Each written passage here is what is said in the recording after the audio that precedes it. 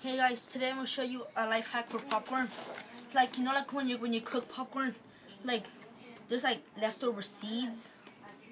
Like I don't know what they're called, but like seeds, and it's like when you're eating it, like you sometimes get them on accident and they're annoying. So before you open it a little bit, so the seed could come out, and then just shake it like this,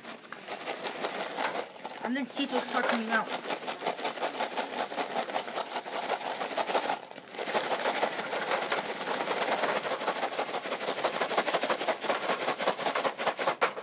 So yeah, and you just like do it for just do it until there's no seeds inside.